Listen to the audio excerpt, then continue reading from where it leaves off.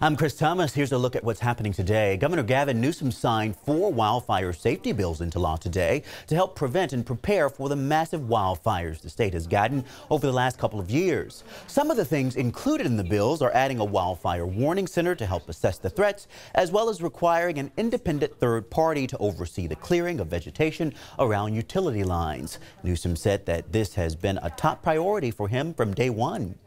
A man has been arrested on suspicion of starting fires in Butte County during a state of emergency last month.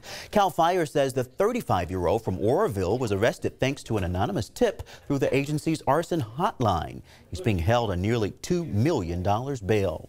And CHP North Sacramento is looking for this truck. They believe it's connected to a deadly hit and run from Tuesday morning. An elderly couple was walking along Palm Street and Arnold Avenue when the man was run over and killed. The car fled the scene. Witnesses told CHP that he pushed his wife out of the way before being hit. Call CHP if you have anything that can help.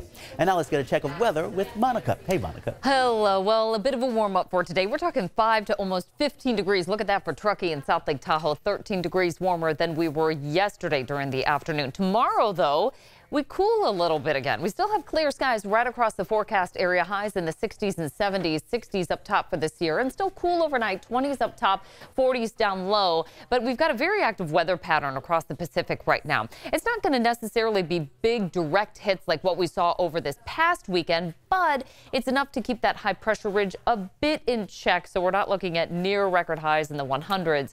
Kind of a roller coaster with temperatures, though, as you can see with the 10-day planner. 70s for the next couple of days. 80s as we head into the weekend, and we're talking mid to upper 80s. So on Monday, some of us may be getting awfully close to 90 degrees, and then we're right back into the 80s. Again, dry weather for at least the next 10 days. Now you're all caught up on what's happening today.